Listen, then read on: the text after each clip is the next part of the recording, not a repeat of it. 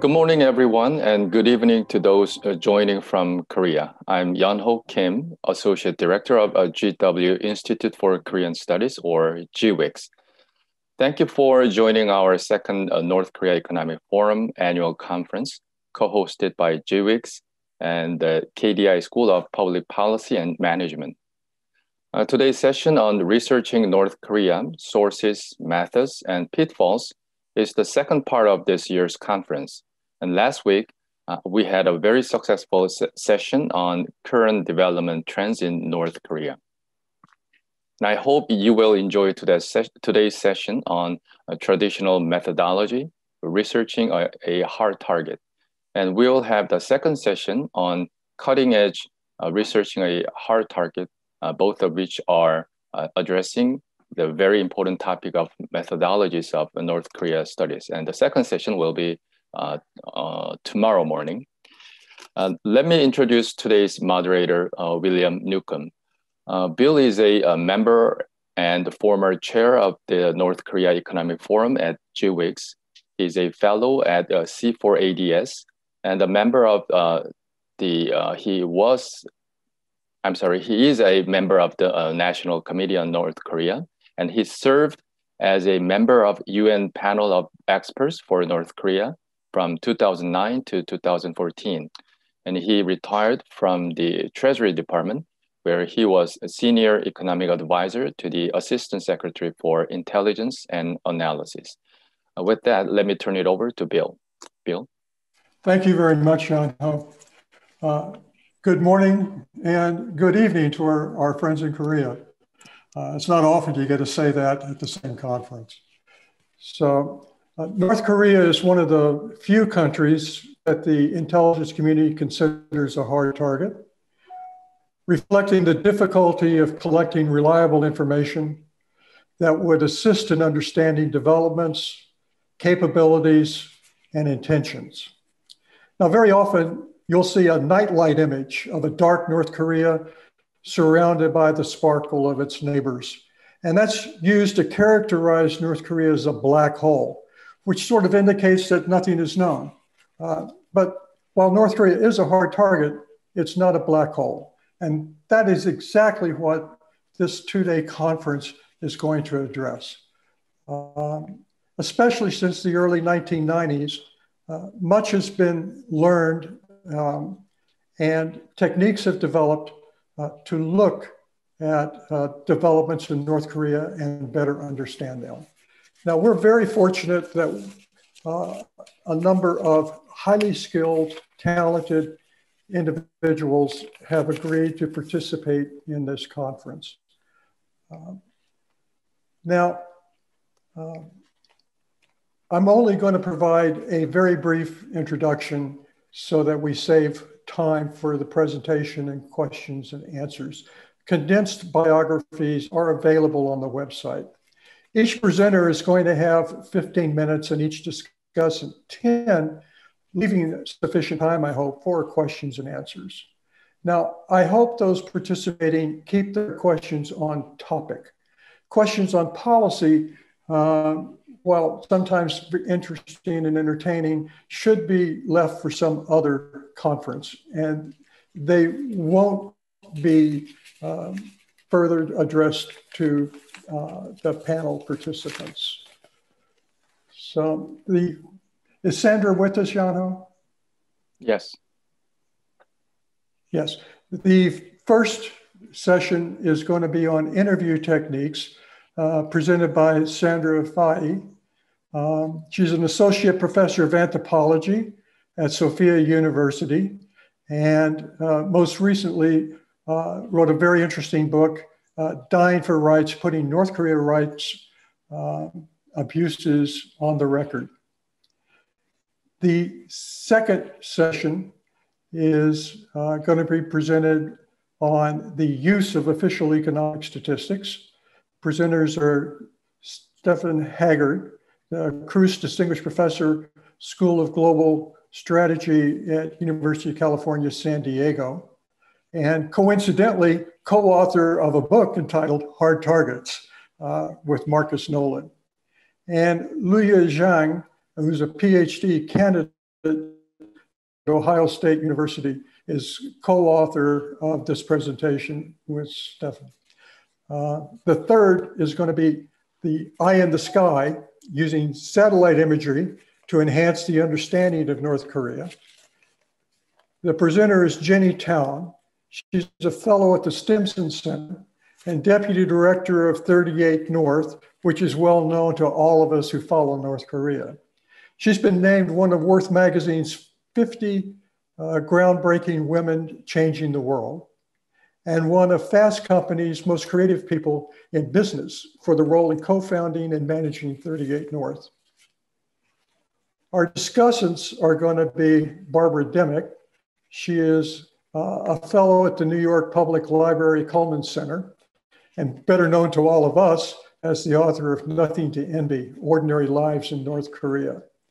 Unfortunately, one of our discussants, Nick Eberstadt, who is the Henry Wendt Chair of Political Economy at American Enterprise Institute, is unable to join us this morning. So I'll try to step in his place a little bit in discussing the official data. And the third discussant is Melissa Hanneran, Deputy Director of the Open Nuclear Network One Earth Future Foundation. In 2018, she was awarded the Paul Olam Grant Fund for being one of the most inventive scientific and technical minds working to reduce the threat of nuclear weapons. So I think you all agree we have a very, very good group. And with that, I'd like to turn it over to Sandra. Thank you so much, Bill. And thank you everybody for organizing this. Yunho, Minhei, everybody, I am so grateful. And it's my honor to be on this panel with such esteemed colleagues. So I'll get right down to business here.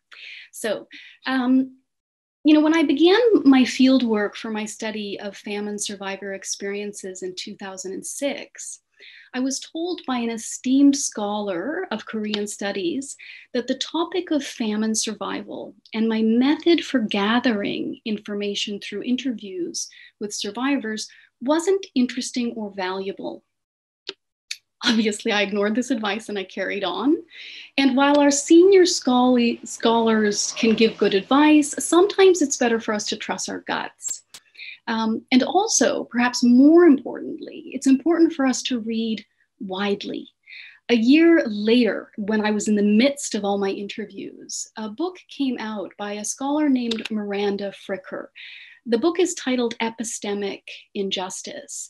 And by this time, I was deep into my interviews. In that book, Fricker, writing as an analytic philosopher, explains the very phenomenon that shapes our work as North Korean studies scholars.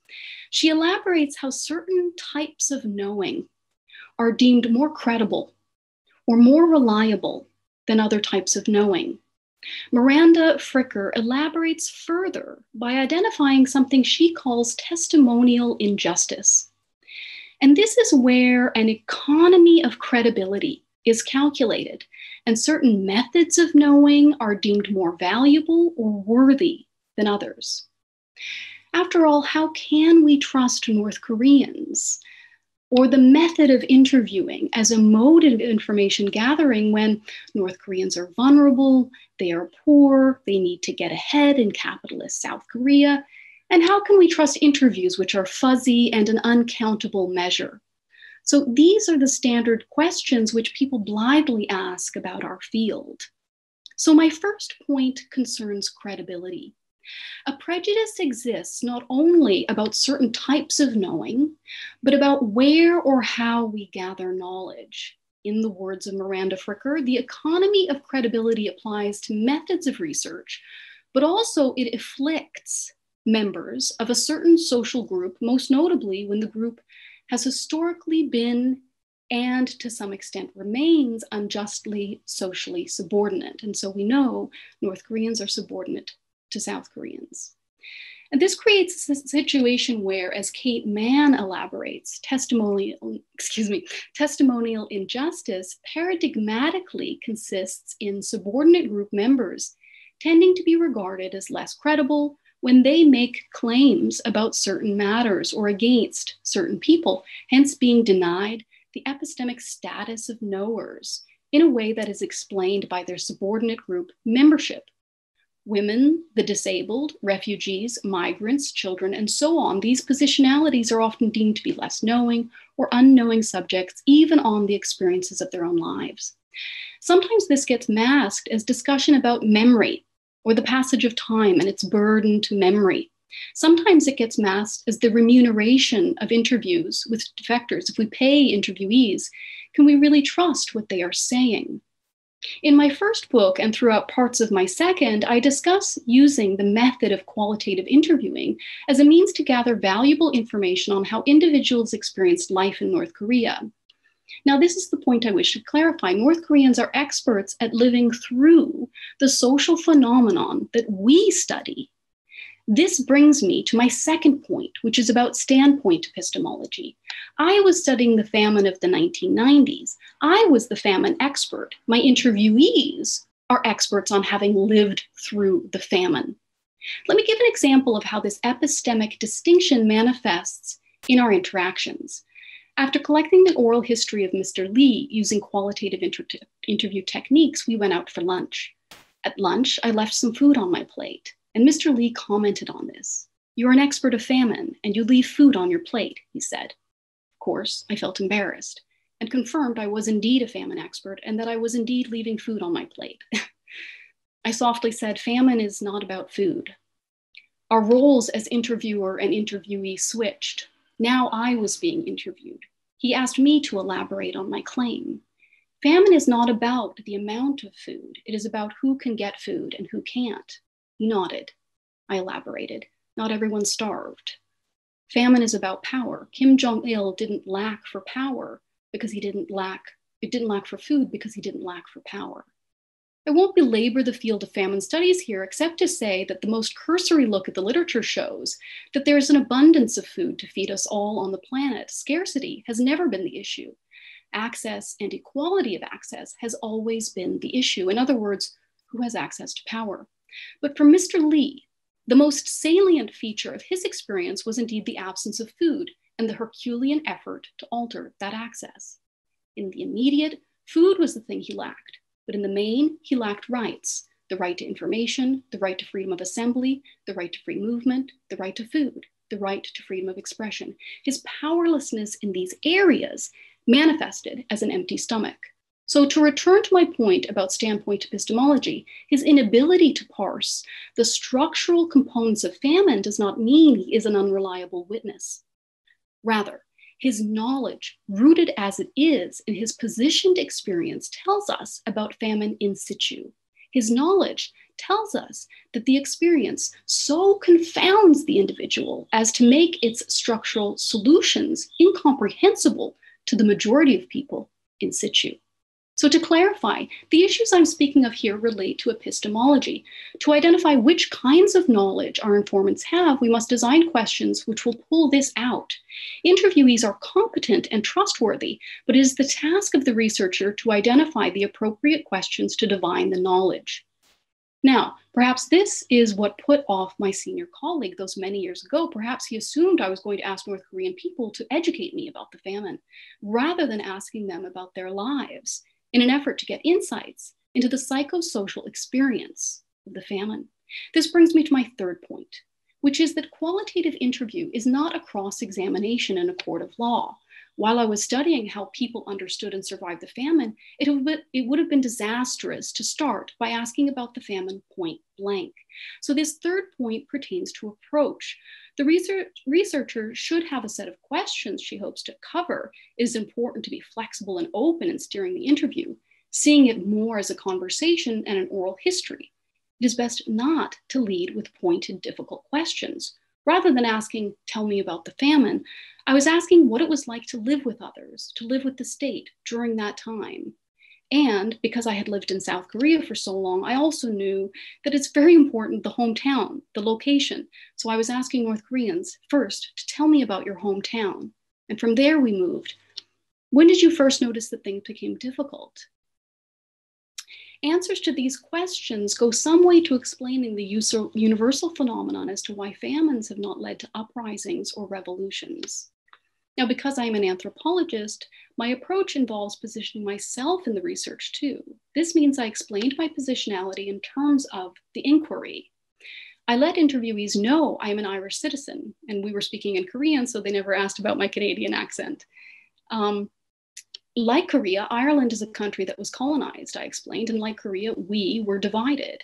And over 100 years ago, we experienced a famine too. This was the position from which my curiosity about how North Koreans experienced famine was framed. It was about me, and it was about them. Further on this point of approach, interviewees knew that I was collecting oral histories of the famine, but when we sat down to talk, I always asked them about this simple aspect of the hometown, this benign, more comfortable place from which to transition. Now, in the interest of time, let me just quickly move to my last kind of set of key points. I cannot stress enough how critical language is as a resource in North Korea. Many North Korean defectors say that truthful words are more powerful than the nuclear weapons in North Korea. So I encourage those who work with qualitative interview methods to engage the Korean language directly, whether through an interpreter or, if you can, directly. Because language is a clever tool for unpacking aspects of life back in North Korea, for uncovering the psychosocial space. Language and its siblings, laughter, crying, and silence, are often useful in interviews for revealing and concealing. So I'm just going to identify kind of 6 of those things now that people can take away with them. The first one relates to reported speech, and particularly where you have a country which is so censored. He said, she said, I heard, they heard. This pertains to how information is gathered and exchanged, how information is corroborated or dismissed. It is also useful to ask about rumors or, quote, old wives' tales. The second thing is about inner or self-talk, and we all do this. How did you think about yourself at that time? How did you speak to yourself about X subject? This is a means to measure what is the inner world of the informant at the time of the inquiry. A third tool is about humor and wordplay. I had studied genocide and the Holocaust, and I knew that dark humor was an aspect that shored up the spirit. And so it wasn't unusual for me to ask North Koreans about humor that was common during the famine. Humor can indicate communal agreement. And it's good then you can clarify with your interlocutor, who were these expressions most common among? Only women, for instance, only pertaining to certain occupations or certain parts of the country. Many of you who've read my first book will, and there's some jokes in the second book too, that are quite powerful and memorable. 4, dreams. These are the recurring dreams that interviewees struggle with or struggled with when they were back in North Korea.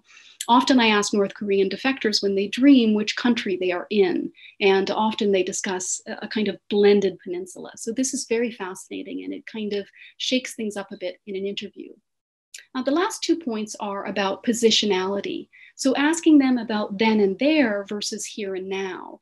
So I often notice people ask North Korean defectors about reunification, but they don't ask North Korean defectors how they understood or interpreted unification when they were back in North Korea.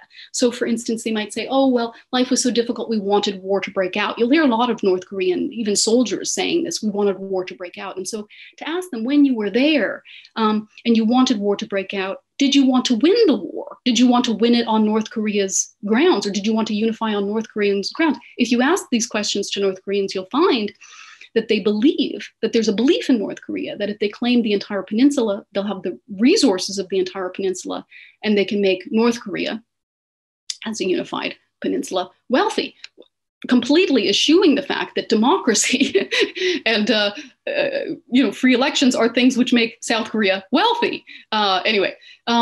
Now, the final thing is that if an interlocutor, if you are encountering doubt when speaking with a North Korean defector, one aspect that you can test what is being said to you is by increasing the cognitive load with your subject. In fact, you can do this with anybody. Ask them to tell the story in reverse. And you can gently do this by saying, what happened just prior to that? And can you go back and just tell me, and just a bit prior to that? So you inject this temporal aspect, and it increases the cognitive load.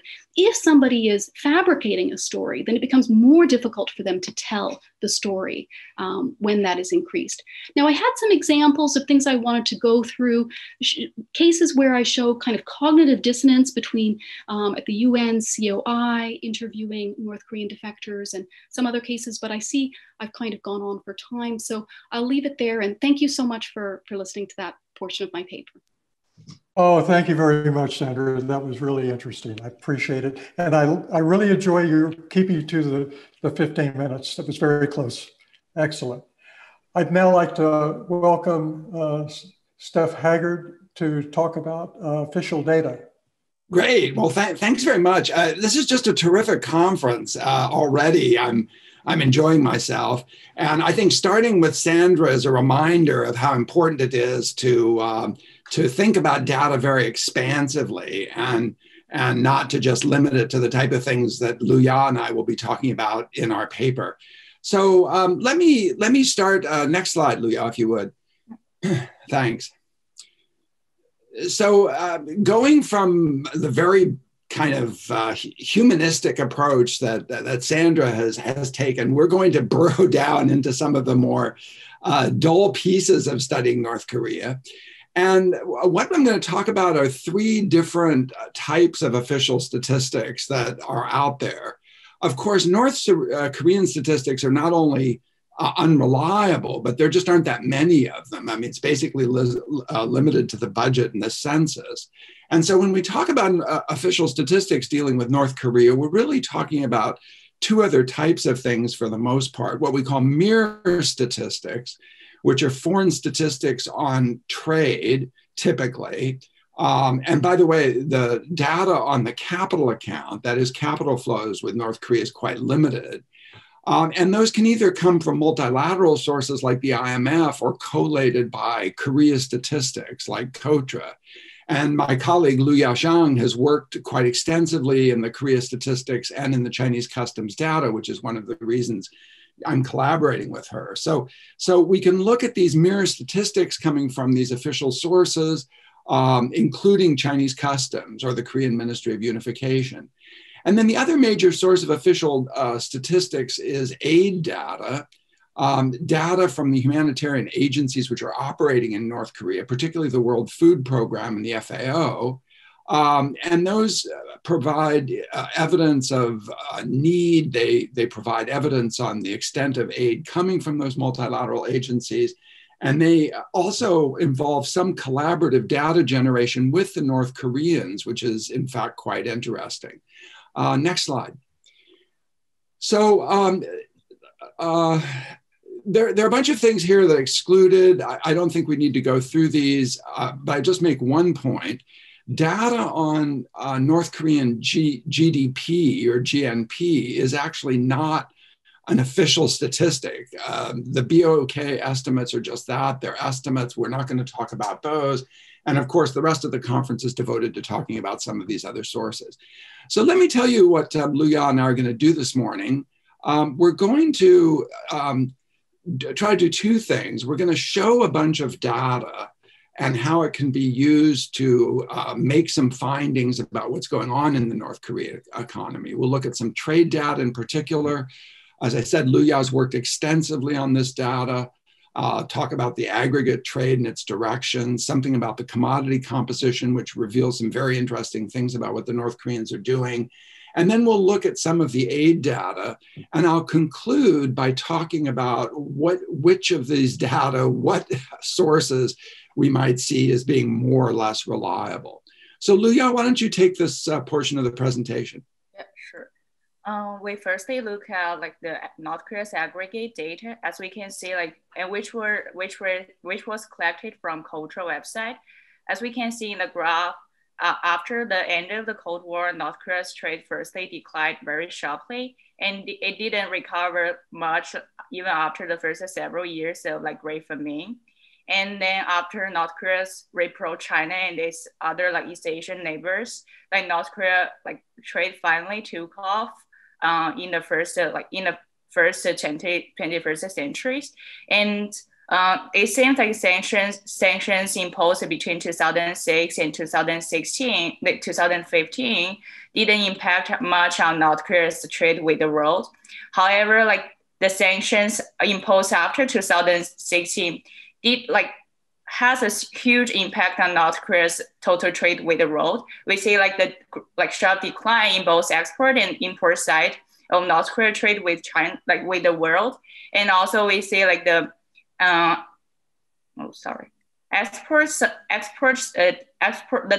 extent of decline in the export side is like a little bit lower than it's much like a greater than the import side decline, and which led to like the increasing current account deficit in North Korea's trade with the world. And then we look at the trade direction data, which was also collected from Cultura. And the left-hand side graph shows North Korea trade shares with 5 parties and the rest of the world, while the right-hand side graph only look at the export side of the North Korea shares, like trade shares with the 5 parties and the rest of the world. As we can see, like in the left-hand side graph, before the early 2000s, the rest of the world, China, Japan, the South Korea accounts more even shares in North Korea trade with world. However, after the tightening sanctions in early 2000s, like North Korea have to be more and more dependent on trade with China. As of 2019, China actually accounts for over 95% of North Korea's total trade with the world. And the right-hand side graph, which look at like the export side of the North Korea trade shares with the world, shows like almost a similar pattern with like the left-hand side graph. The only striking point here is increasing rest of world export shares in North Korea's trade with the world and with the world. As we can see, like from 2017 to 2019, there's almost like the 15% of increase of the export of the rest of the world with North Korea.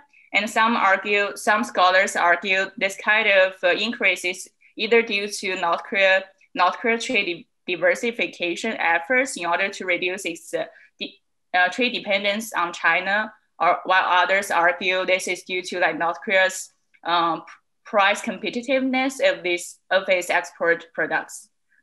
And like China Customs provides monthly data on China DPRK trade. This graph shows like the significant impact of the COVID, the outbreak of the COVID, which led to almost the collapse of the China DPRK trade. Although we also see some sign of recovery after the mid 2020. And then we look at the commodity composition, which was also collected from Cultura website. And the left-hand side graph shows the shares of North Korea imported products with fastest growth rate in 2019, while the right-hand side graph shows like the shares of North Korea export products with the fastest growth rate in 2019. And like both of the two graphs will give us some kind of information about like the structural change happens in North Korea after 2017, after the UN sanctions were tightened, and most of North Korea's exports of traditional exports such as coal, seafood, apparel, and the heavy machinery products were banned from the UN sanctions. As we can see in the left-hand side graph, the top 5 import products with the fastest growth rate in 2019 includes plastics and man-made fibers and clocks and watches in these parts. And then like the top 5 export products with the fastest growth rates include clocks and watches parts and precision instruments like feathers, artificial flower, human hair, toys, and footwears. Like both of the two graphs combined together tell us because we know the most of these export products were actually manufactured from the import products such as plastics and man-made fibers. So we can see North Korea's greater involvement in the global production network, and this greater dependence on export processing activities, and this kind of labor intensive industries. And also we know like China also play a great role in North Korea's this kind of structural change. For instance, like in 2019, the exports of the North Korea's clocks and watches parts accounts for over 23% of total export to China. And the culture also provides more detailed breakdown of inter-Korean trade. They classify the inter-Korean trade into three different categories, including general trade plus processing on commission trade, economic cooperation, non-commercial trade. And the graph is all about like politics. As a progressive party is in power, we see slowly growth, like rapid growth of non-commercial trades. And after the Lee Myung-won government took office in 2007, we see like sharp decline in North Korea's imports, like South Korea's exports have no commercial trade to North Korea. And after 2010, the adoption of May 24 measures, the South Korea's trade to North Korea were only restricted to Kaesong industry. And after the shutdown of Kaesong in 2016, the inter-Korean trade were collapsed to almost zero. Yeah, so obviously there's a lot you can do with this trade data. It's quite revealing. The aid data is also interesting, and I break it down into three things which this kind of data can do. First of all, they're the estimates of humanitarian need. So the Office of the Coordination of Humanitarian Affairs issues these reports every year about DPRK Korean needs and priorities, and that's where we find these estimates about the share of the population that are vulnerable and so forth. But then this data is also available to track trends in actual aid through multilateral channels, as well as some very interesting cooperatively generated data, particularly between the WFP and FAO and some of the health and nutrition surveys. So I'll just provide a couple of examples of this. So this, for example, shows something very interesting, which is the general decline in humanitarian assistance to the North, a kind of aid fatigue process that a number of people have commented on. Even well after the famine in the early 2000s, the first half of the 2000s, you still had significant multilateral aid going to the North Koreans, and the appeals were more fully funded. But by around 2006, which is exactly when the first nuclear test takes place, you see this kind of fall off in the willingness of the international community to support North Korea.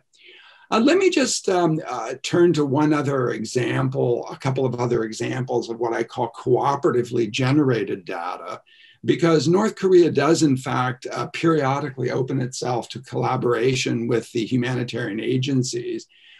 In this rapid food assessment from 2019, for example, you see this quite striking information buried in this table about the shortfall in imports. So when the North Koreans are seeking outside assistance, they tend to be more cooperative.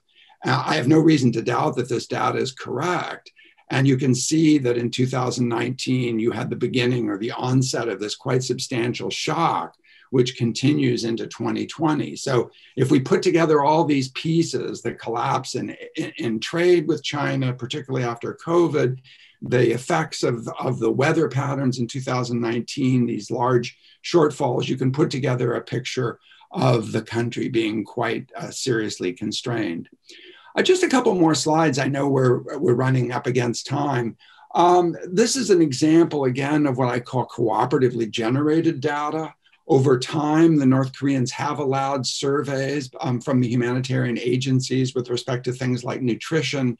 And you can do things like trace over time as these surveys are conducted, the extent of stunting and underweight among North Korean children, of course, very high in the immediate aftermath of the famine, and then gradually declining as conditions improve. Note, however, that the last survey here is in 2017, and the irregularity of this kind of data makes it hard to know what's going on on a regular basis. So let me just conclude with a few points. There's some North Korean budget data that we can talk about, but it's sort of hard to interpret, and Rudy Frank has done good work on that. If anyone's interested, I can take that in the Q&A. But let me just conclude by making a few comments about a sort of hierarchy of reliability and validity of this data. So clearly the data which is coming from the advanced industrial states, including South Korea, is likely to be highly accurate. There's no reason to think that the South Koreans would be fudging the data of what they're doing with respect to the North. And the data on the activities of the UN organizations is also likely to be reliable. Data generated in collaboration with the UN organizations, I think, is also underappreciated. I don't really see any reasons why this data would be considered unreliable, except for one important issue, and that is that the humanitarian agencies don't have access to excluded counties. So it's accurate with respect to the counties that are covered in North Korea, but there are counties which are not covered, and that missingness could be significant. The multilateral official statistics like DOTS from the IMF and the data generated by COTRA is occasionally vulnerable to missingness and periodic mistakes. In the paper, we track an example of North Korean exports to Ukraine being confused with South Korean exports to Ukraine. Ukraine shows up as North Korea's largest trading partner. Now, when we turn to the Chinese data or data from countries like Iran, there's a big debate about the veracity of Chinese customs data, but I don't think that's the problem. I don't think the trade data is necessarily wrong. The main problem is missingness on other variables of interest, like investment, capital flows, and of course, illicit activities. And for that, you need the type of things that Jenny Town and her crew are doing at 38 North or C4 ADS. And then on the North Korean data, the budget data we can talk about, I'm not even sure what it really means. They do report it annually. The census data is probably okay. But the main conclusion we just try to draw on the paper is you need a theory of the case in order to make sense of this data. And you obviously need to use a variety of sources if you're going to make any sense of it, like the qualitative work, which is done by the panel of experts that Bill was a member of for many years on things like oil smuggling. Thanks everyone for your attention, and I look forward to the discussion. Well, thank you very much. It was very comprehensive in a brief amount of time. Our third and final presenter this morning is Jenny Town, and she's going to talk about satellite imagery, which, by the way, in the early days, if you were looking at North Korea in an unclassified environment, satellite meant Landsat, and boy, has that changed. Jenny? Thanks, Bill, and thanks to everyone for inviting me today. It's really an honor to be part of this panel and also to see some good friends again. As previous speakers have indicated, one of the biggest challenges to researching North Korea is finding credible sources of information, hard data especially. And although this is one of the biggest appeals of using satellite imagery, it's a source of data. It's a source of hard data on North Korea from which data-driven analysis can be done. It's our eyes in the sky, especially when we don't have boots on the ground. And so although high-resolution imagery has been around in the commercial space since about 1999, its usage in the field of North Korea studies did not gain wide traction until about 2012. Prior to that, there were limited studies that featured satellite imagery, mainly focused on sites central to North Korea's nuclear program, such as the Yongbyon Nuclear Scientific Research Center and the Punggye-ri Nuclear Test Site. This limited usage was due in part to a general lack of imagery. Commercial satellite imagery at that point captured North Korea very infrequently in the early years, and only of major areas of concern. In fact, we've recently been doing a historical survey of Yongbyon, and in some years, especially in early 2000s, we found only 1 or 2 images of Yongbyon during those years in the public catalogs. Moreover, the cost of licensing commercial satellite imagery made it difficult for some to purchase imagery on a frequent and sustained basis. So fortunately, though, as satellite technologies have advanced and the industry has expanded, satellite imagery has become more accessible to the general public, including now more free and lower cost options. Additionally, as public interest on North Korea has grown, satellite companies have responded accordingly, collecting more imagery of key sites in North Korea at more frequent intervals, and making efforts to broaden the areas of the country actually captured as well. So as imagery becomes more available, there are obviously numerous applications for this data. The most prominent usage has been to study and monitor what goes on in North Korea's WMD-related facilities. These are restricted areas of high strategic value, but where we neither have access to, unless there's an actual nuclear agreement in place, nor does the North Korean government provide pictures of, as they like to do these days with other priority projects and achievements. So while they might show us new TELs and missiles on parade, they obviously don't show us pictures of where they're manufactured, assembled, stored, etc. The historical, unclassified, and other open source research over the years has enabled the international community to identify several sites associated with the North's WMD programs, for which monitoring activity and change around these sites can give us some insight into what parts of the program are active, when facilities might be expanding or contracting, when testing may be prepared, and other indicators that help us understand how the programs may be developing. Another high-profile way to use imagery to monitor restricted sites in researching North Korea is the prison camps. For instance, the Committee for North Korean Human Rights has published a series of reports that combine North Korean defector testimony and satellite imagery to characterize the common physical features of prison camps to make them easier to identify, as well as monitor the activity at these camps over time.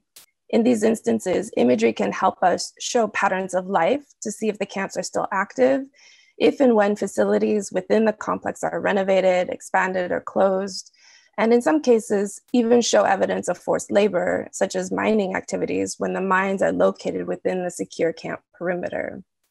So not only can we get a sense of camp activity levels, but the imagery itself can also serve as documentary evidence in attempts to hold the government accountable for egregious violations of international human rights laws and norms.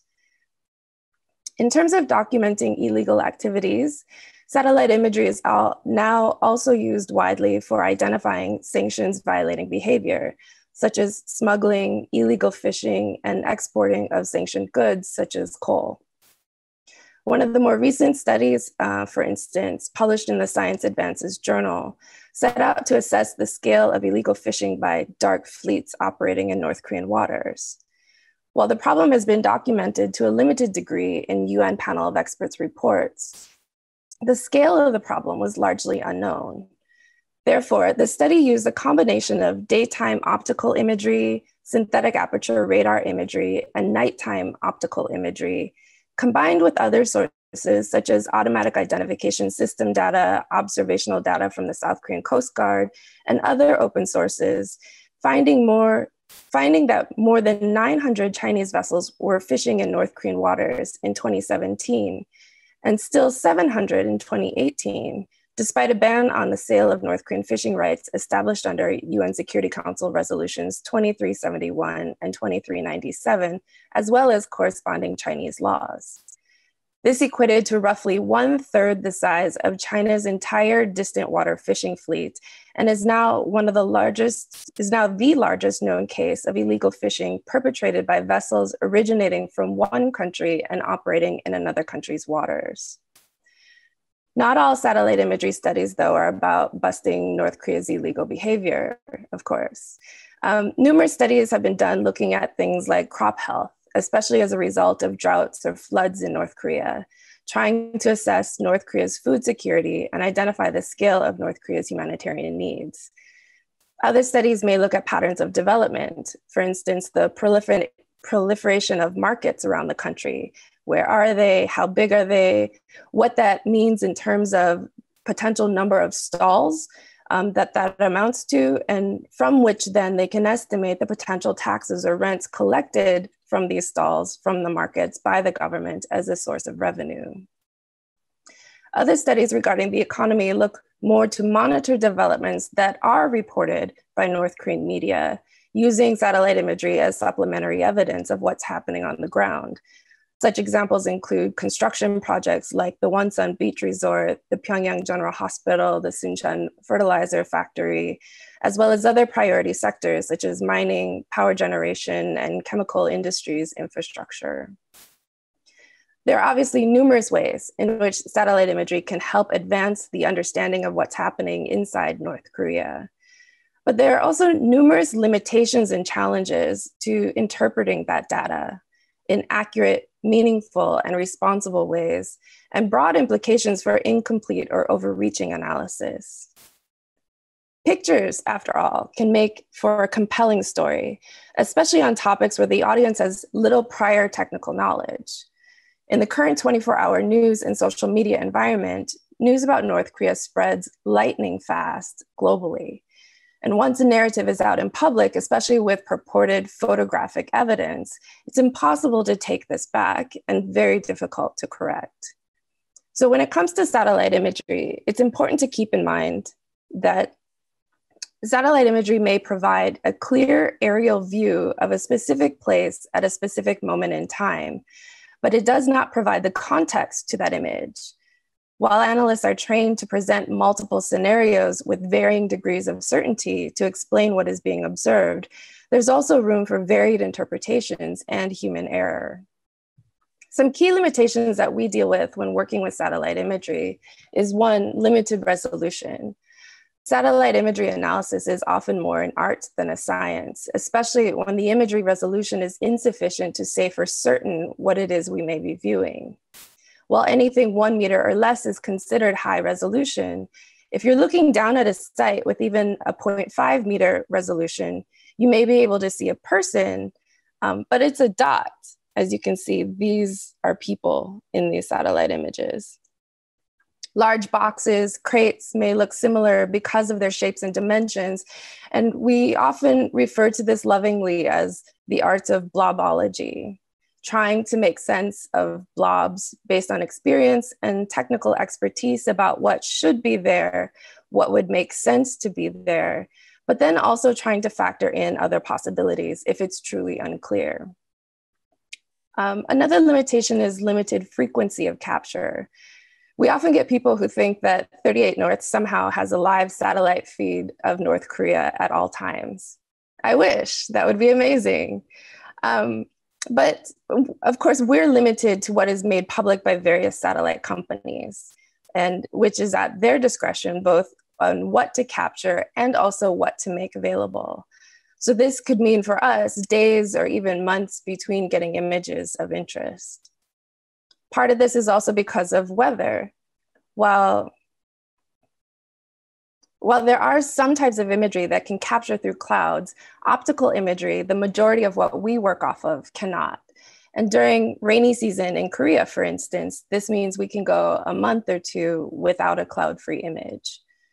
So budgets can also be a limitation. And while there are some free options out there now, the majority of high-resolution imagery comes at a fee, which can limit how much and how often images are purchased, even if they are available. That brings us to a number of challenges as well of working with the imagery. And one of the biggest ones is viewing the imagery in context. For instance, North Korean burial mounds, which is a common cultural practice, have often been misidentified as hardened artillery positions. With their similar size and dimensions, without that specific contextual cultural knowledge, even a seasoned photo interpreter can end up putting out bad analysis if they don't have this context.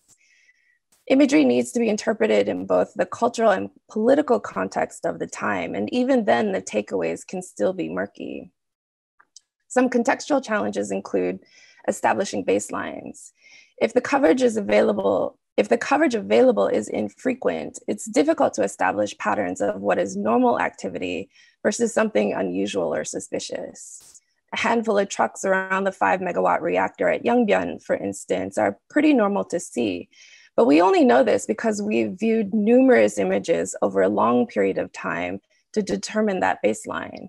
We don't always have the luxury of sufficient imagery to do so.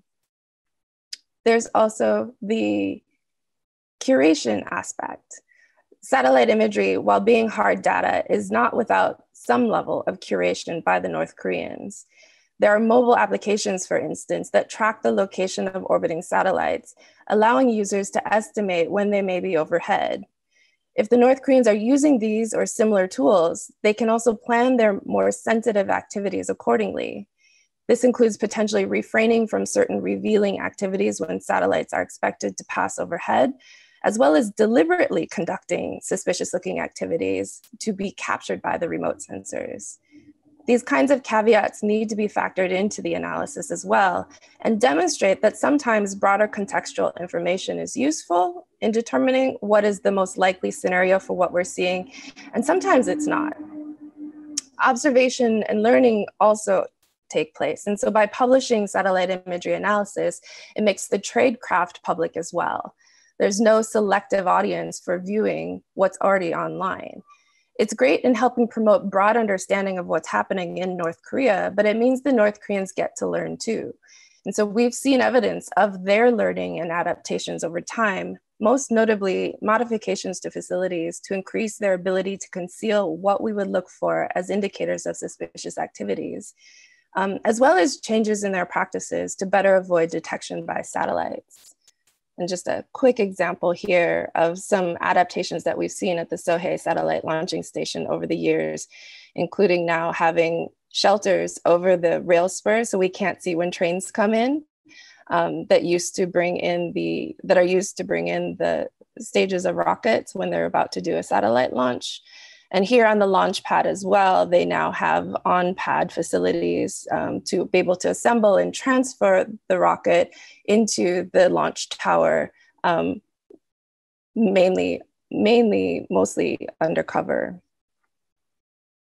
So good analysis acknowledges and accounts for these various possibilities, providing an appropriate range of explanations with varying degrees of confidence of what's being observed. But these challenges also bring up ethical issues as well. And what are the consequences of bad analysis? What is an acceptable level of tradecraft passed on? And I think it's good that we have Melissa here as one of the speakers, as she's been part of an effort to raise these questions about ethical decision-making and principles in the field of satellite imagery, a movement that will only grow in importance as more and more imagery-based studies are conducted among North Korea researchers.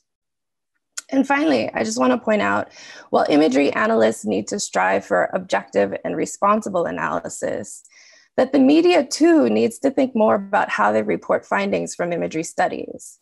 Responsible analysts work hard to indicate when there is uncertainty in their analysis, but that uncertainty doesn't always get reported.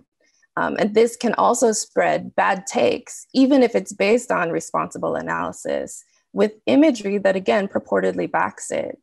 So the media needs to be much more conscientious about how they report on satellite imagery stories so as not to spread biased, sensationalized, or bad information, especially since we're dealing with a lot of sensitive issues of national security concern.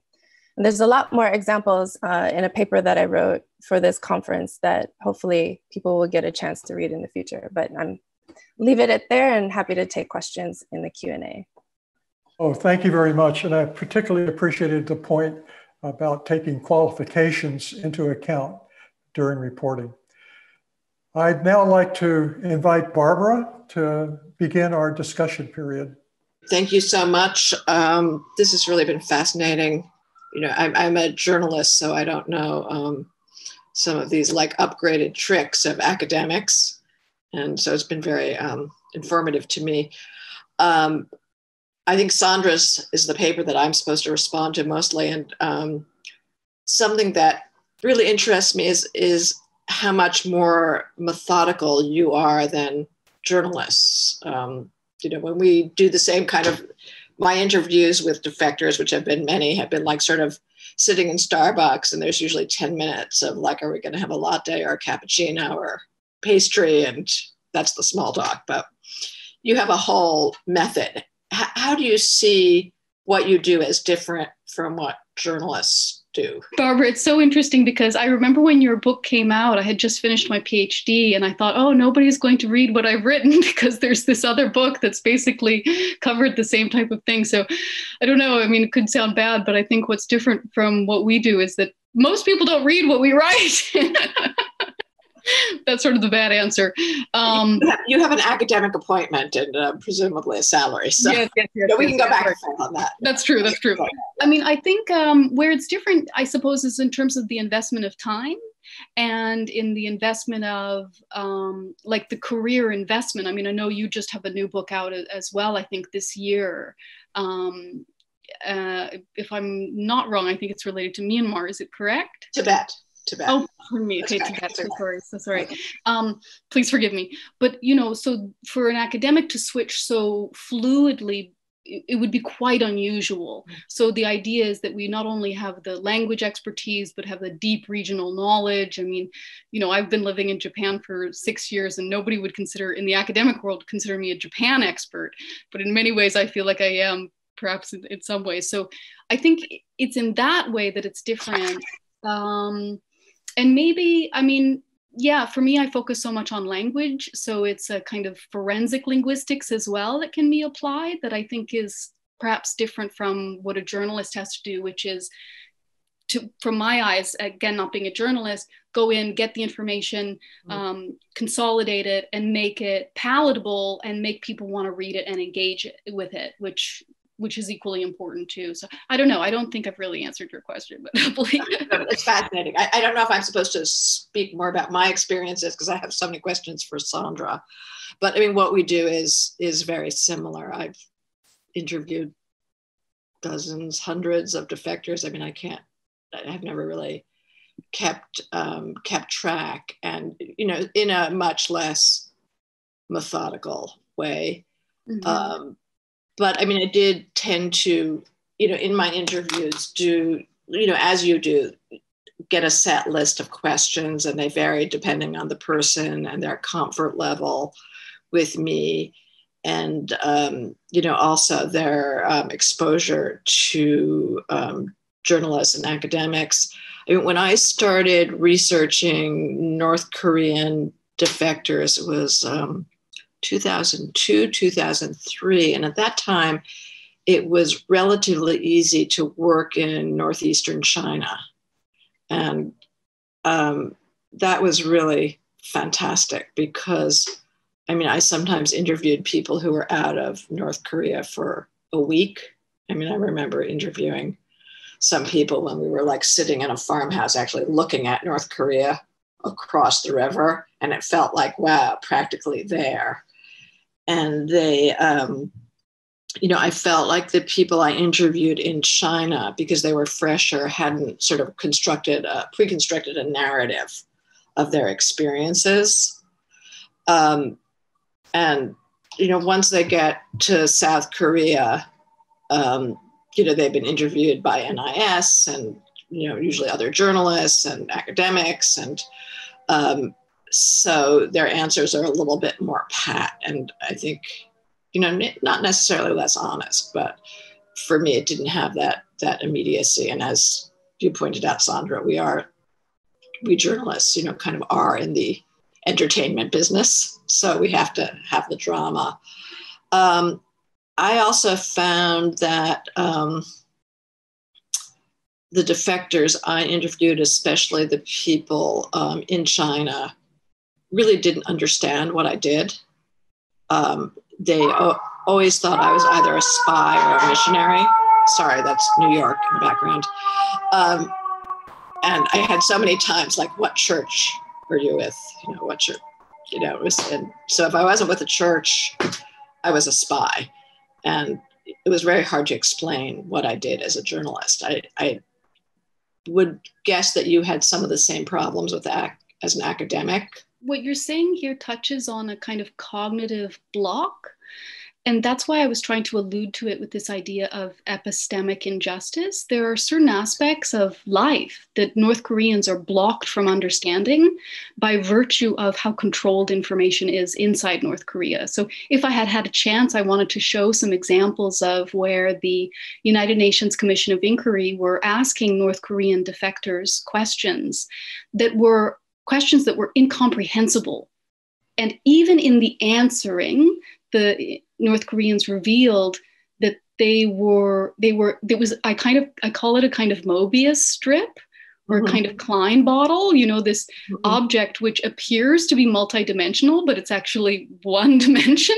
So, the questions about, well, if you didn't agree with Juche ideology, why wouldn't you change your job? This was a question which to us might be cognitively quite lucid, but in North Korea, the notion of changing your job is just, so the question itself was just shut down. And so these things I find quite fascinating. And that's why in my own interviews, I like to ask these unusual questions about dreaming or about inner dialogue and reported speech or different things like this as a way to still access the information that, there's other examples too, like South Koreans often assume that when they talk to North Koreans about unification, what it's always on, of course, South Korea's understanding of unification. Whereas if you ask them to go back in situ to when they were inside North Korea, how they understood unification, it's wildly different, of course.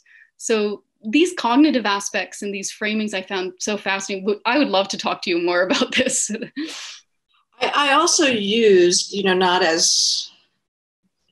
probably not as organized as you are, but I also used stock questions. And I also found that indirectly asking something or asking about something completely different. I mean, the question about, like, at Starbucks, shall we order a pastry? Often, elicited a comment on pastries or the lack thereof in North Korea. I asked people, one of the questions I asked, I think I refer to this in my book, was like, what are some of your happiest memories from North Korea? And that my book, Nothing to Envy, is sort of a love story. And the answer to that question sort of elicited this whole story from this woman about her boyfriend. I was interviewing older people, and it was a while ago. I asked people where they were when they found out that Kim Il-sung died. And that was that question, like, where were you on 9/11, was people who had really bad memories. Suddenly they knew what they were wearing. They knew they knew the weather. They knew what they had eaten. I mean, it just brought back a flood of memories. Somebody, asked about, my own prejudices. I think one prejudice that I had, and it's been a problem in my work, is that interviews tended to go better if I liked the person and if the person liked me. And, since I do books that require a lot of reporting, the people in my books, I interviewed, 10, 15 times, and, hours and hours and hours. So we have to get along. If we don't get along, they're not going to have, and I don't pay. So they have to, like, enjoy spending time with me and vice versa. So that is I think probably in a way, taints the answers I get. It would be nice if I may say on that point, Barbara, don't mean to make it too polarized the conversation, but I also found that the personality of my interlocutor seemed to reflect somewhat on their own attitude or experience about their life back in North Korea. Some people were just inherently more positive. And of course, other people just have their family of origin experience in addition to their town of origin experience, in addition to being in North Korea. So, and then, male and female being interviewed, what that's like. And I was much younger at the time and what that was like. And, being a white person that speaks Korean, this type of thing. So, yeah. I think you had the also had the advantage of being Canadian or Irish. I mean, I had my interviews would always start off with, can I use a little bad language here? Newcomb!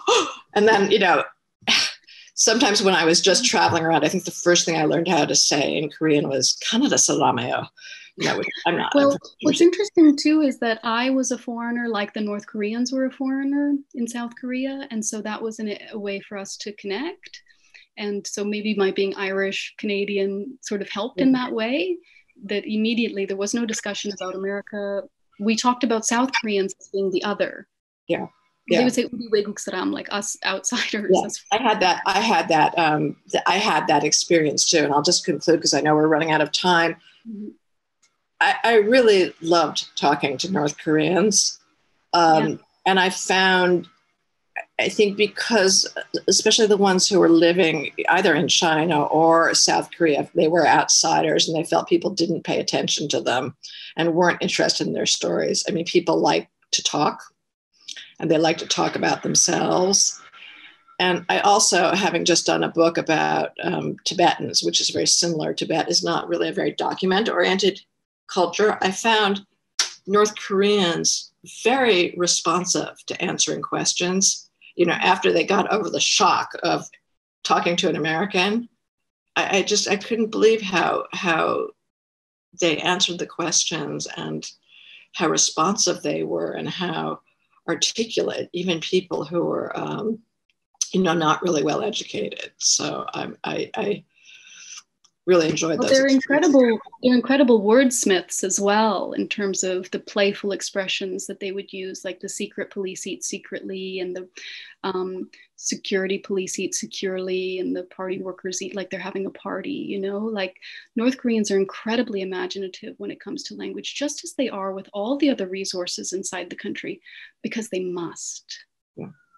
I think on that note, we'll move on. Thank you both very much. I loved the back and forth of the discussion. It was really very helpful and enlightening. Mm-hmm. So I'm a designated hitter on official data. Mm-hmm. And let me start by talking about what Steph and Ms. Zhang didn't talk about, and that's the Bank of Korea data. And the question or the statement late that sometimes countries, particularly advanced countries, have good data. It's true, but maybe with some caveats. If you go back to when the Bank of Korea showed North Korea recovering from the arduous march, reporting a 6% leap in GDP. Well, Steph correctly identified the Bank of Korea data as GNI.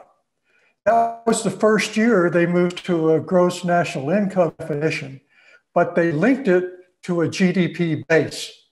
So perhaps politically, they wanted to show a recovery that if they had kept to the old definition, wouldn't have occurred. The second point about Bank of Korea data is that it uses South Korean prices to weight North Korean output.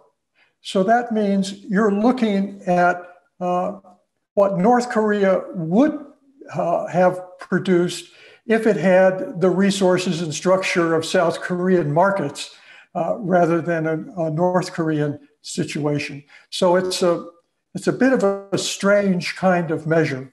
It's been used in the past, of course, but still quite strange. On the trade data, a lot of people do use the IMF direction of trade statistics. A caution I would offer is that when you look at it, there's an automatic plus and minus 10% adjustment to take account of FOB CIF. And it's across the board. It doesn't make any difference if your market is far or near in terms of how this adjustment is applied. Now, North Korean trade is so small, it probably doesn't make that much of a difference, but it's a factor that's worth being aware of. Third, COTRA.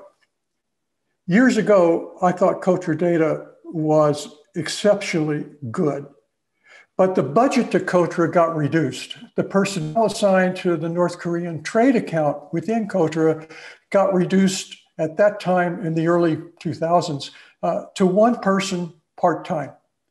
I don't know if more resources are now being directed to North Korean trade at Cotra. I haven't been out there for several years.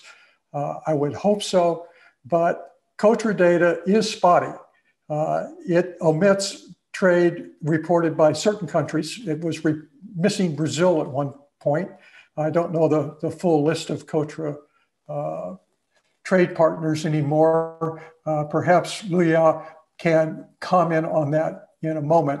But I think Cotra, you really have to look at the definitions to make sure that you're getting what you need using that trade data. I've always preferred to take the aggregate UN type trade data and then screen countries where I have pretty good instincts that trade is not going on. For example, Guatemala reports trade with North Korea. It's really trade with South Korea. It's being misreported by the indexers because in some countries, they really have a difficulty distinguishing. I actually saw a bill of lading once that said Pyongyang, Republic of Korea. So you see the complexities of trying to pull together a reliable set of trade statistics. If you do it, and KDI did it, did a great job of it, but it's about a year's project. So a lot of us just use some shortcuts when we put together the mirror statistics, but it's the best thing you have going. The commodity trade is really interesting. Commodity trade, if you look at the exports, and North Korea for so many years was a heavy industry country, but they couldn't sell it after the Soviet Union collapsed.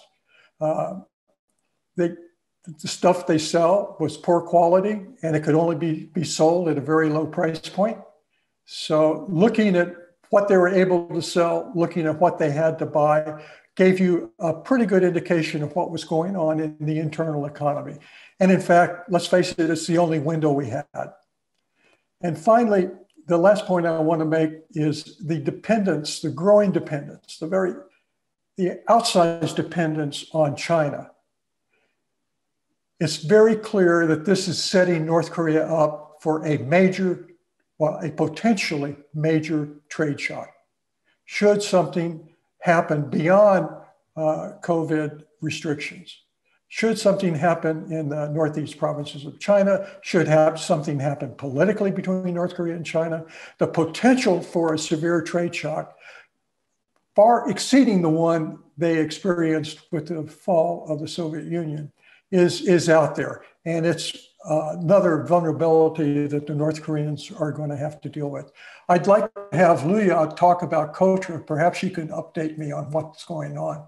I agree with your point, like the Cotra, like the IMF data, when we try to use the trade data, we generally have to do like the 10% adjustment of FOB and CIF.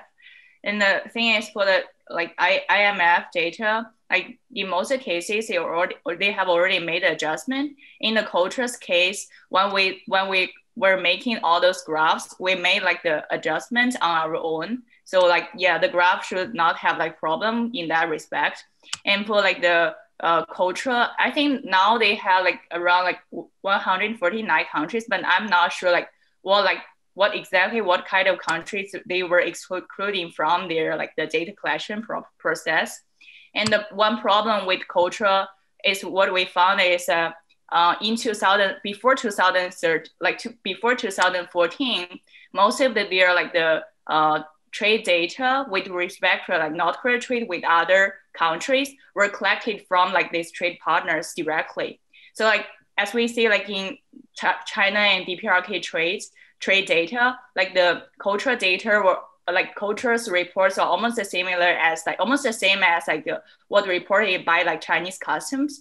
But however, after 2014, they kind of change their methods. And I see like some like almost like 10 or like 5% increase in like Cotra's like reports on China DPRK trade side. But I'm not, and they like their argument, like Cotra's argument is they collected data, like they include both the information from like China customs and also like from like the international organizations. So I'm not sure like what kind of methods they were using in order to like make that kind of adjustment and why they make that kind of adjustment. I cannot find the information on that. But like if for the users to like use the cultural data, have to be mindful about like the trades data after 2014 and before 2014. Yeah. I think that's. Steph, you want to comment too? Yeah, well, Bill, you've opened the door on a bunch of questions that I think are worth talking about. I mean, let's just start with the BOK data. I just think this is overused, frankly, and I hope our good colleagues at BOK, if you're on the call, my apologies. I know you're doing the best you can. But in his great book, Unveiling the North Korean Economy, Byung-Young Kim traces out the whole history of how that BOK data is put together over time. And the reason we don't discuss it is because it's really not, it's based on a whole variety of sources which are actually shifting over time, including, interestingly, satellite data, as well as intelligence from the NIS. And some of the key parameters that go into those estimates are actually coming from the NIS. So to me, caveat emptor. I mean, I just don't think this is capturing much of anything, frankly. And the other problem it has, and this is a sort of technical point, is that the errors are not constant over time. That's one of the most important points, because as the informal sector, for example, has grown, we all know that has to account for a larger share of the North Korean economy. But the type of things that they're monitoring in order to generate those large estimates aren't capturing, some portion of that activity. So if you've got, 15% of the economy in the informal sector in year one, and then 40% of the economy in year two, then the errors can just swamp things.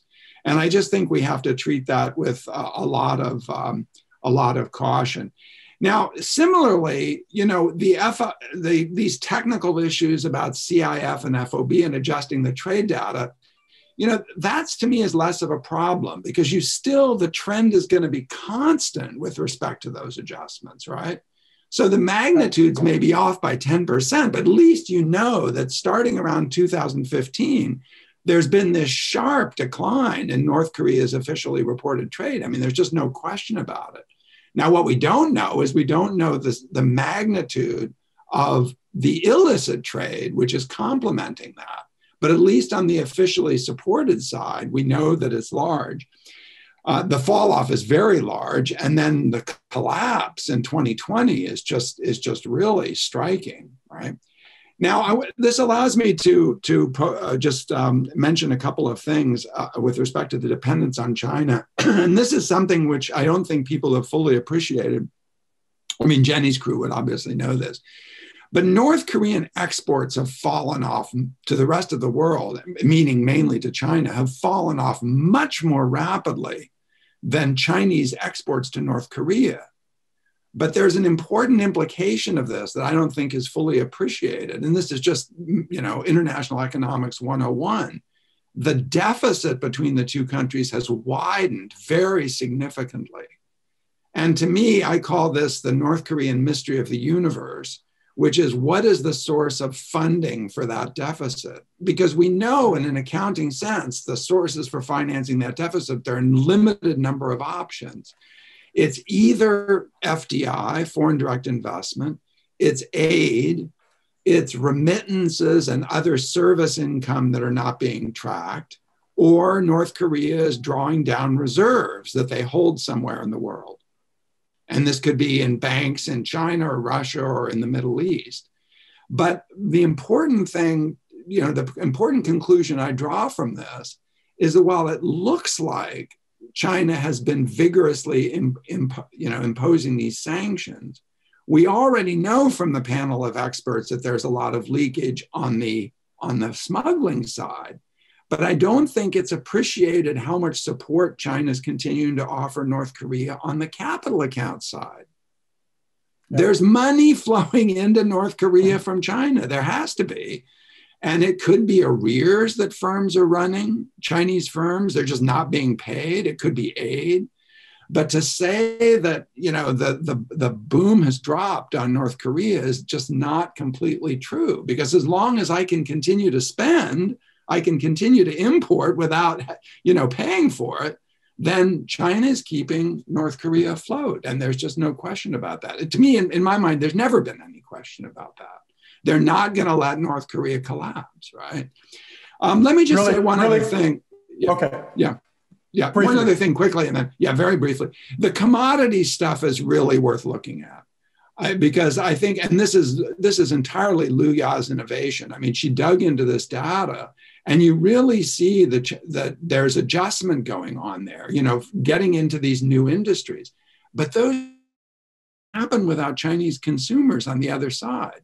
And I'm not talking about retail consumers. I'm talking about international production networks that are effectively run by Chinese firms. I mean, I think that's the big implication of Liu Ya's finding on this commodity composition data, that these new international production networks are springing up over the last couple of years, and the Chinese have to be running them because, you know, it's not North Korea who's marketing these goods. Thank you very much, Steph. And thank you, Liu Ya. I really second his point about how much you can learn from exploiting commodity data. I think it's really important. One last quick comment for those of you who may be interested in North Korean's official data history rather than what's going on currently. A former colleague of mine, Joe Chung, wrote a dissertation and a book on the North Korean economy many years ago that effectively exploits all the existing official data up until the point where they stopped publishing it. And with that, I'd like to turn to Melissa, please, to discuss Jenny's presentation. Thank you very much, William.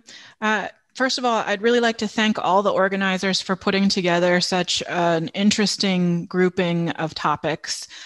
Even though I find myself much more absorbed with the satellite imagery part of things, I found many crossovers with the other laments and wins in the other discussions, everything from cognitive blocks to triangulating data.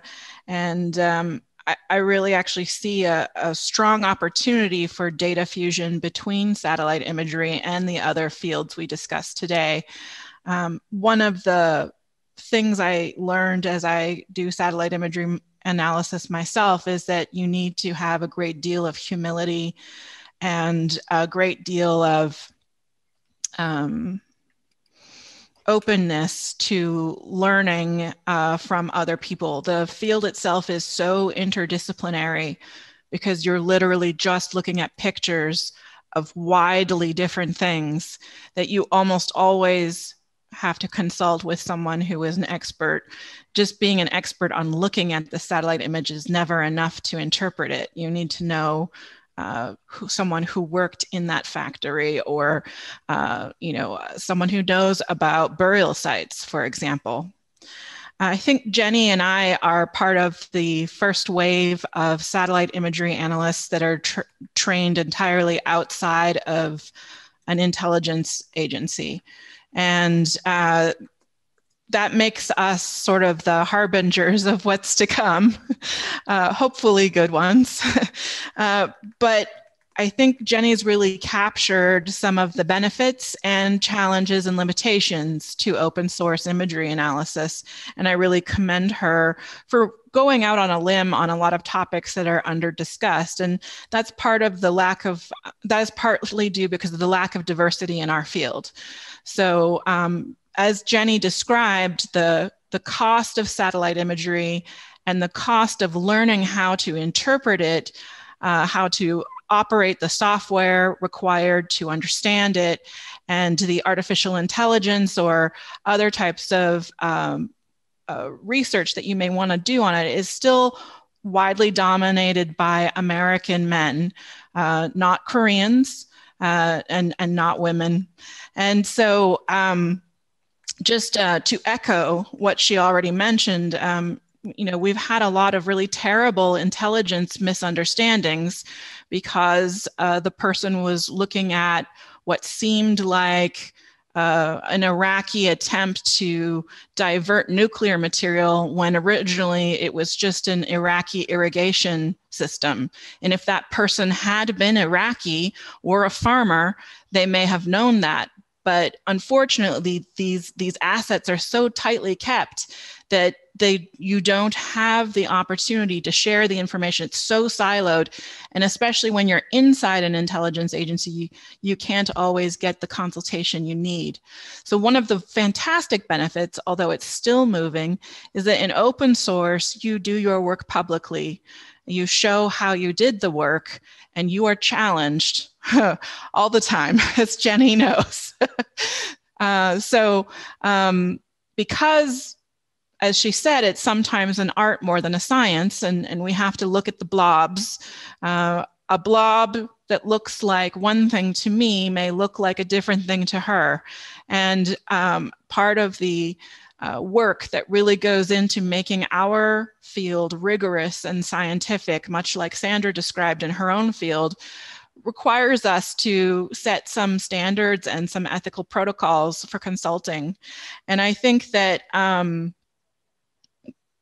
especially the section where Jenny talked on the power of an image to rapidly go around the world and tell a story is one of those drivers that in some ways gives outsized power to an imagery interpreter. So no offense, Luya, but if you show me all those line graphs, the Wall Street Journal might not publish them on the front page. But if Jenny has a photo of volleyball players at a nuclear test site, you better believe all the news wires in every language will slap that on main breaking news story. And I when you put that image up, I almost giggled because after that volleyball story went up, I got calls from 3 journalists asking me, Melissa, does the fact that the North Koreans are playing volleyball at the Punggye-ri nuclear test site mean we're going to have a nuclear test soon?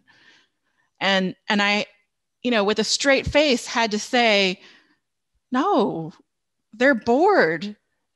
They're at a secure location in literally the middle of nowhere with only one road going in. There's nothing else to do. Sometimes they play soccer. But that effect of having an image, like almost a CSI, if you watch the television show Effect of Proof, I think really affects how satellite imagery plays out in the narrative of the world. And as much as we as analysts try to settle that down, unfortunately, it's almost always the most extreme findings out of our work that gets published. And it's boring to say everything is normal at the Punggye-ri nuclear test site today. So I do think that education about satellite imagery and its limitations, as Jenny pointed out, is really useful. And I hope as it becomes more widely available, as people start looking at it as they look for their favorite restaurant, that might be more normalized. And I also thought Jenny had some good points on the cost of satellite imagery. I think one of the challenges, even between Jenny and I, with the cost of satellite imagery is that you have to be very competitive to earn the grant money to buy it. It's still very expensive, and it means that there are those in the field who can afford the data, and then there are those who cannot. And it's often zero sum, especially with grants towards nuclear weapons research declining more and more each year. So while this type of interdisciplinary research should really be done collaboratively, it's often done competitively and secretively because you want to be first, or you want to break the story first, or you want to have the most impactful outcome and so on. So I do think, as Jenny touched on, there's some like big structural changes that could happen. But my final takeaway is really like, fantastic job, Jenny. Really impressed with what you're doing. I would actually ask all the panelists to collaborate on something together, because just as we were talking about commodity data, Jenny can pull agricultural data. She's already been tracking coal piles. And as she mentioned, the optical and radar data and AIS ship data, as well as now radio emitters. All of that data can be triangulated, as Stephen said, to confirm or not confirm what you're seeing in other areas, what's being reported elsewhere. And I think that makes things really much more tight. And I'll leave it at that. Oh, thank you very much, Melissa. And what I also took away from your really insightful comments is how much what you said can be applied to other lines of inquiry besides satellite. Particularly the point about cooperative work. When we build task forces, for example, to bring different expertise together, it really yields much more robust results. With that, we conclude the presentation discussion section. We've now gone to Q&A. I will read the questions that I received from Q&A, and then I'll direct them appropriately. I'm going to take them in the order received. The first question is from Andrew Yo. Hello, Andrew. Nice to have you with us. It's for Jenny. Is satellite imagery analysis primarily conducted by humans, or is artificial intelligence playing an increasing role in detecting changes or unusual/interesting patterns? Thanks, Bill. And thanks, Andrew. It's good to hear from you wherever you are in the world right now. In terms of satellite imagery, there is a lot of AI being used now for change detection, and it's good for change detection. But you still need a certain level of human intelligence in this to make sense of what those changes are and if they are significant or not. Because it's one thing just to say that something has moved, or there's a new construction, or there's new buildings, or that these slight changes have happened. That's fine to have a machine try and assess that. But again, it doesn't understand context. It doesn't understand what should be there. And because this is more art than science, a lot of times you just don't know until you look at it what it could be. In the paper that I wrote, there's one example that we have of when we were watching the Sohae satellite launching station, when they first started building those big domed buildings that became the NADA Administration Center on site. It started out as a flat disk, which looked like it could be a launch pad. And then it was this circular foundation with these partitions. We had no idea. I think one of the theories was it was, an alien construction at some point, because it was just so out of context, so out of place. We just had no idea what they might be doing with this. As they started to build it up, some other theories were that it could be an amphitheater because of the way it was structured. And someone else had even suggested that maybe it was some new type of launch pad, something similar to what they had at the Tonghae satellite launching station with a big hole in the middle. So it wasn't until they got to the end part where they did start to put the dome over it that they really understood, like, oh, this is a building. And then once they saw that, then they could compare it to, for instance, it looked similar in structure to the main satellite control building in Pyongyang. But until they got the dome on it, it was just really so out of context that, change detection could have picked it up, that there was something going on, but it certainly couldn't tell you what or of what significance it was to the program. So, you still need that human touch to interpret, once those changes are detected, what's happening. Thank you, Jenny. The next two questions come from Bill Brown, and I'm going to flip the order that he asked them, since Jenny is still on screen.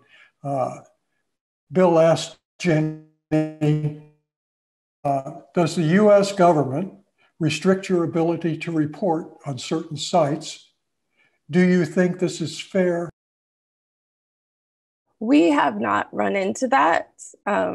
We work completely in open sources. We don't have any classified, we don't have any people with clearance. So everything that we do is based on open sources. We have not had any interventions from any government saying, don't do this. One of the things that we have experienced in the past, though, especially when there were fewer satellite imagery companies, was, there were instances where the government would buy out images so that they wouldn't get put into the public catalog. And in those instances, then it really restricted our ability to monitor on a sustained basis. So, there are ways that interventions can happen, but, sometimes, so far we haven't run into those kinds of problems. On that subject too, there's just as Jenny said, there's no restriction, but I have a strong desire to buy not only American satellite data, and I tried to buy CoreSat data, and everywhere I want to look, they can't sell. So it's not necessarily a government situation of censorship, but Korea also has regulations about where you're allowed to buy satellite imagery. So even though they're collecting it, they won't sell it to someone like me. Thank you. The next question from Bill is going to be directed to Steph and Luya. But if anyone else has a comment, please feel free to jump in. His question is, does anyone carefully report in Korean or in English small pieces of data that may be published in the North Korean media? For instance, a % change in fertilizer production in Hamhung. When China was a similar data black hole, local media actually published a lot of useful data, but it took great effort to put it together. Luya, do you have any? I don't recall ever seeing anyone mine those sources yet. But in terms of tools, I would just point out that text analytics, is coming down the pike too. And in future things, it's possible that this could be a kind of source. I mean, Luya has done work, doing things like scraping official statements with respect to peace regimes and peace agreement language and things like that. So that could in principle be done. I guess my gut instinct is it's, pretty fragmentary, right? Yeah, I think so. Yeah, I don't have more comment on that. Yeah. By the way, I should just shout out, because this community is so great. Bill Brown himself has done tremendous analysis on this whole issue of the current account deficit and how it's financed. So if anyone wants further views of this, his work at KEI, and I think he's put things up on 38 North as well, is really worth taking a look at. Thank you, Steph. Thank you, Luya. The next question is from Mark Tokola. We haven't discussed the North Korean infrastructure. Are we able to see how well rail and road trafficking is doing? Can we gauge power generation and distribution? I'm going to open that up to Jenny first, and then Steph and Luya, if you want to jump in, you're welcome.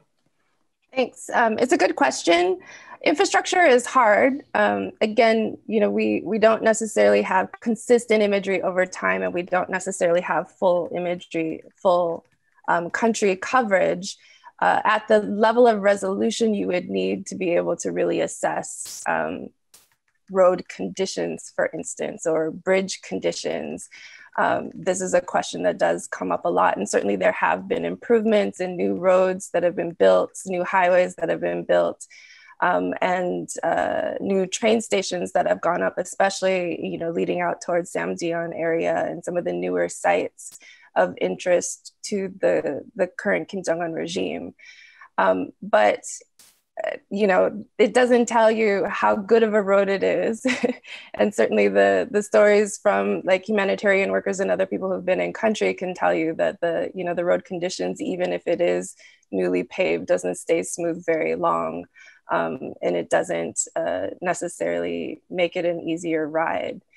But yeah, there are definitely, constant infrastructure improvements going on. There's constantly efforts to increase the power generation. There's a lot of new power plants that have been in construction over the past 10 years, some of which, have come online in the last couple of years.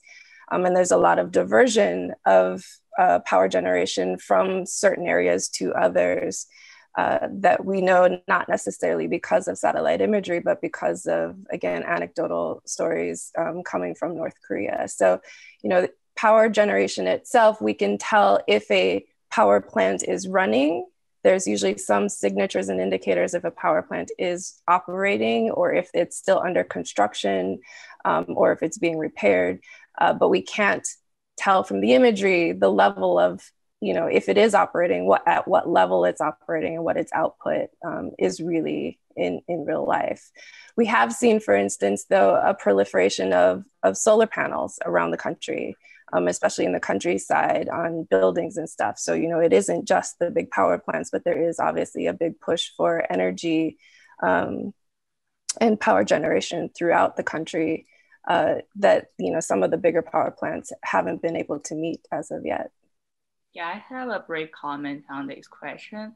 And I think you can use a Google Earth engine, like code editor, to collect night light images. Like the Google Earth code editor, they provide, I guess, from early 2000 to now, like annual data on North Korea's night light images. And if we use that data, we can actually draw the graph of the trends in North Korea's the urban build-ups. I did a research on that one, but the problem with the nightlight imageries is I think they have the radar adjustment in around 2013, and if you want to compare the trend before 2013 and after 2013, you have to make very complicated technical adjustment on that one.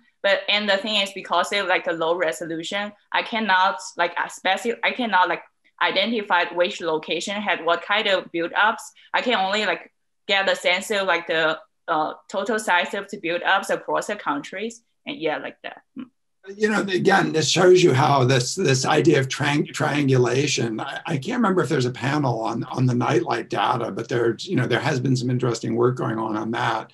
But with respect to infrastructure, this is another example where it's probable that there's some foreign direct investment component here, which we're just totally unable to capture. So we did look at the UNCTAD estimates of foreign direct investment into North Korea, and they show it as dropping down to net zero in recent years, but that's just nothing but a guesstimate and is almost certainly wrong. And so the kind of things, again, which we can't capture well, is just think of Chinese investment in the bridge. How much is that? What was that worth? That's a transfer to North Korea, in effect. But where does that show up? It shows up in that black hole, current account deficit. We just don't know. The other thing is, though, there has been some press accounting, and I think Lu Yaz looked at this, speculation that there's actually private Chinese foreign direct investment into North Korea. Now, not in infrastructure, but quite possibly in real estate markets, for example. And so some of the construction you're seeing more generally could be foreign financed, at least in part. Thank you, Steph. I would like to do a tangent on that question directed to Sandra and Barbara.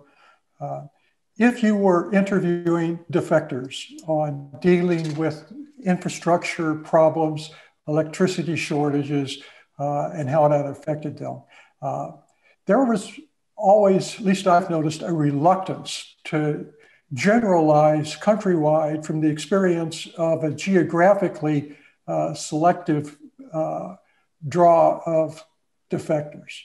And so their answers tend to be discounted as not necessarily representative of the whole country. And that argument actually was used for years to avoid interviewing defectors until Steph and Marcus used interview techniques to get at some of these broader issues. So how would you respond to geographic concentration being a problem? I guess I can start on that one. I've tended to work with microcosms. I'll use one place at a time. And my work in Nothing to Envy was on the city of Chongqing. And I find that type of reporting, it makes me angry when people sort of dismiss defector accounts because, there's a ways of interviewing, and, Sandra talked about how to make it more methodical. But when you interview 10 people from the same place and you interview them separately, it's like the same standard as in a courtroom. The prosecutor would say, okay, 10 people saw this, at this time, and they're interviewed separately. So it's happening. But it's true. I found things when I interviewed defectors from different parts of the country, it was very variable. And, I would say the only help for that would be do more interviews. Bill, I'll just quickly add something. Thank you for that question. I appreciate you trying to loop us back in there, because sometimes when you do qualitative interview work, it can sort of seem unwieldy to these other topics.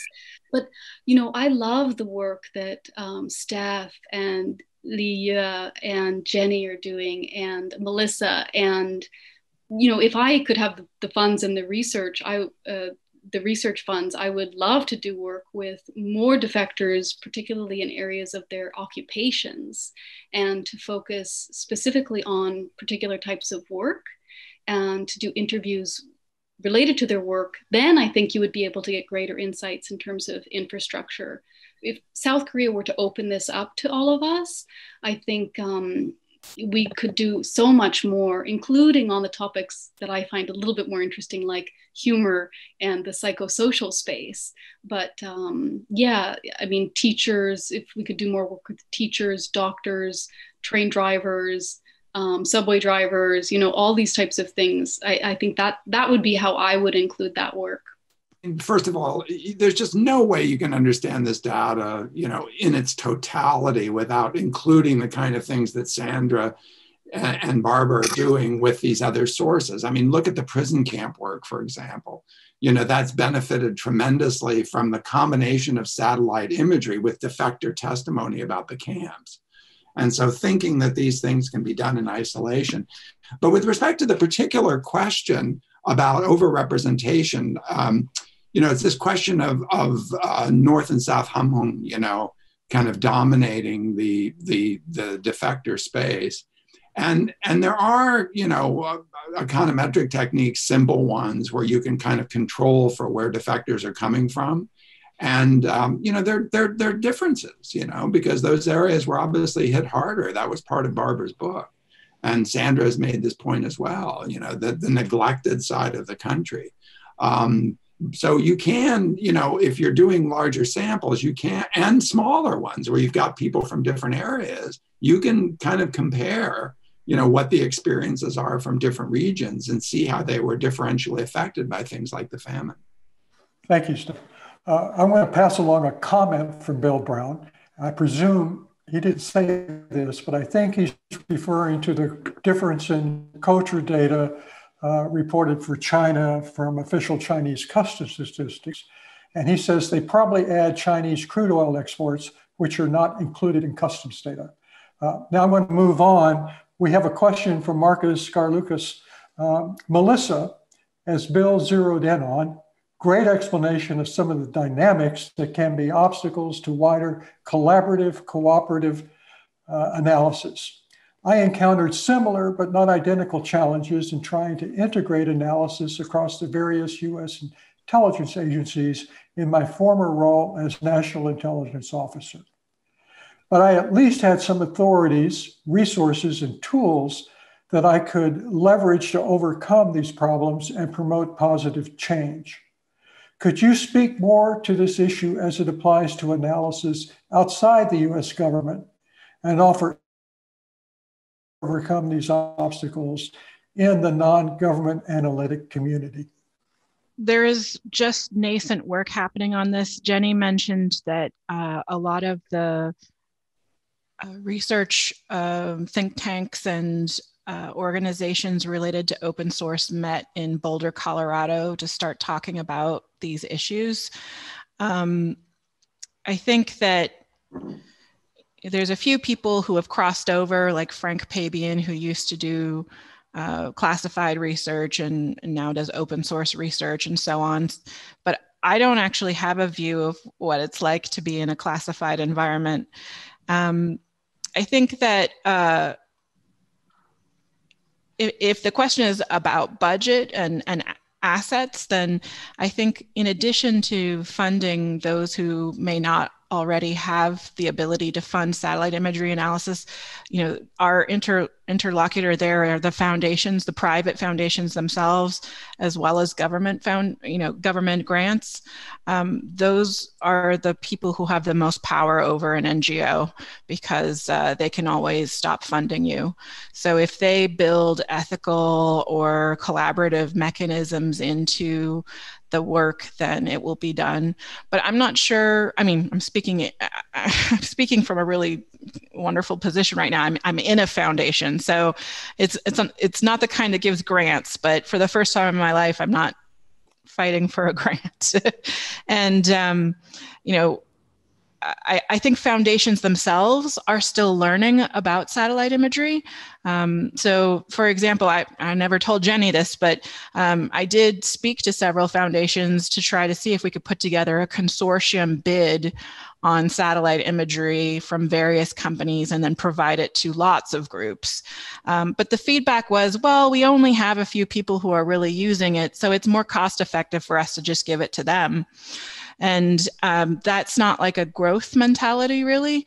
It means that those who already have the grants will continue to be the ones who use them. In terms of maybe differences of opinion, our referee is Twitter or the internet, and there are some hot and heavy fights out there, particularly on Iran and occasionally on North Korea as well. So because some of the visual interpretation is quite subjective, it can be interpreted multiple ways. There are, however, a lot of things we can do to triangulate the answer and so on. But right now it's an online brawl. I'm not sure if I've answered the question well, but feel free to follow up later.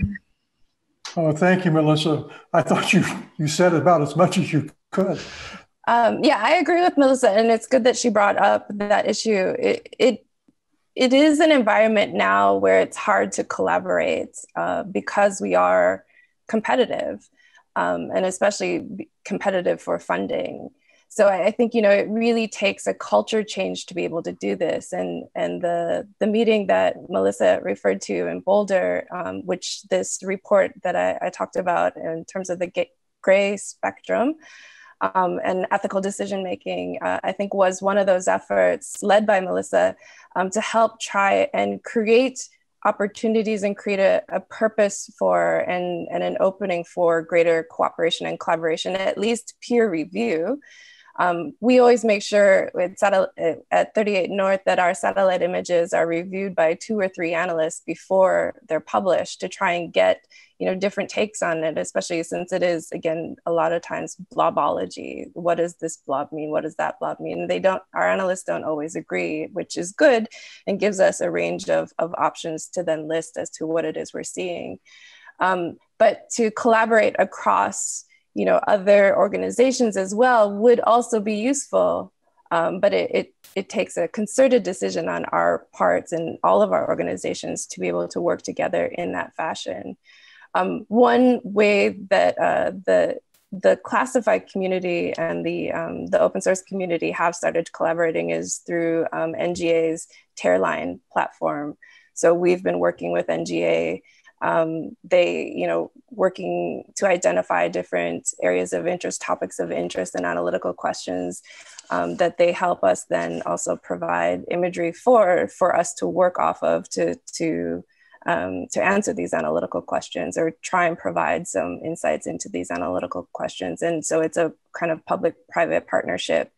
And so I think a lot more of those kinds of ventures will pop up in the next few years as well as, like I said, there's more free options. And so planet imagery has been really useful in helping broaden the field of people who have access to imagery. And while it's not the highest resolution, it oftentimes is useful for identifying kind of larger areas and larger things that don't need such granular detail, but has helped open up the field and help create opportunities to collaborate and cooperate as well. Thank you, Jenny. I really love the term globology. When I was on the panel, we depended upon the expertise of what we call cratologists, who would measure crates and say, well, this is the same dimensions as AK-47s that get shipped in or something of that sort. Anyway, I love the new term. The next question is from, I believe, a student. And so I'm really pleased to see that we got students participating. Thank you for interesting presentation. I'm Jin-Woo Choi from Professor Emmanuel Kim's Korean class and have a question. Is there any North Korean government program for those who financially need help? For instance, the US began temporary assistance for needy families to assist indigent American families. I'm not aware of one, but if anyone is, would you please jump in? I guess the answer to that one is no, there's not. But obviously one would be really needed. The next question is from Jean-Hee Jolie, and it's directed to Sandra. It used to be Soren, I presume that's Chosun Soren, and some of its Zanichi community that used to have some of the latest and fastest info on changes in daily life in North Korea for a long while, until Japan turned so vigilant toward Korea since the late Abe administration. What continuing changes or lack thereof do you see in terms of Japan's access to North Korean info? Thank you. This is a great question. Hi, Jenny, good to see you. Well, not see you, but good to have you here. Yeah, it's interesting. I think Japan is sort of hindering itself by not permitting more returnees, more North Koreans who had gone into North Korea from Japan to come back and resettle here. They've kind of tapped out at, I think, about 200. Tessa Moore Suzuki has done a lot of work on this. And I mean, with the new prime minister, maybe things will be a bit different, but,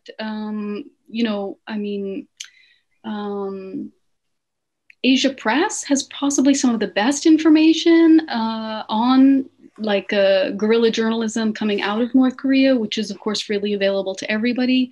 But I think probably most of the best information is coming out with the latest defectors who are coming out from North Korea. And as we can see, South Korea has kind of really experienced a shortage of those this year because of COVID and other crackdowns obviously related to COVID. And Japan has just sort of made it very difficult for itself as well, just by not taking the defectors. So we'll have to see over the next couple of years how this goes. Sandra, Bill Brown just came in with a late question, and we're going to be wrapping this up very soon. He asked, Sandra, I use Asia Press a lot for price data. How good do you think it is? So for me, for price data stuff, this is not really my expertise. So I'll leave that to people like Steph Haggard and Li, sorry, I'm mispronouncing your name. But I find Asia Press to be incredibly powerful and offers some of the best insights. I mean, Bill's question is very valuable. And I think what we need to do is begin pushing that information back into North Korea as we do with the pricing. But I think other types of guerrilla journalism needs to be copied and sent back into North Korea. Thank you. There was a comment from James Park. He said, wonderful North Korea masterclass. And I really have to agree. I want to thank all of you so much for agreeing to participate. I think this has been a really dynamic session. I'm going to be turning this over to Jan-Ho in just a second. but I want to encourage everyone, if you're able, stay tuned, come in tomorrow. My good friend John Park is going to be moderating a session on some really interesting techniques that are also used to investigate what's going on in North Korea. And again, thank you all very much. And in particular, I want to thank the audience that stayed with us through these 2 hours. Everybody, as Bill said, stay tuned for tomorrow's session. Really great session today, but I hope everybody will joining us tomorrow also. Thank you. Stay healthy. Bye-bye.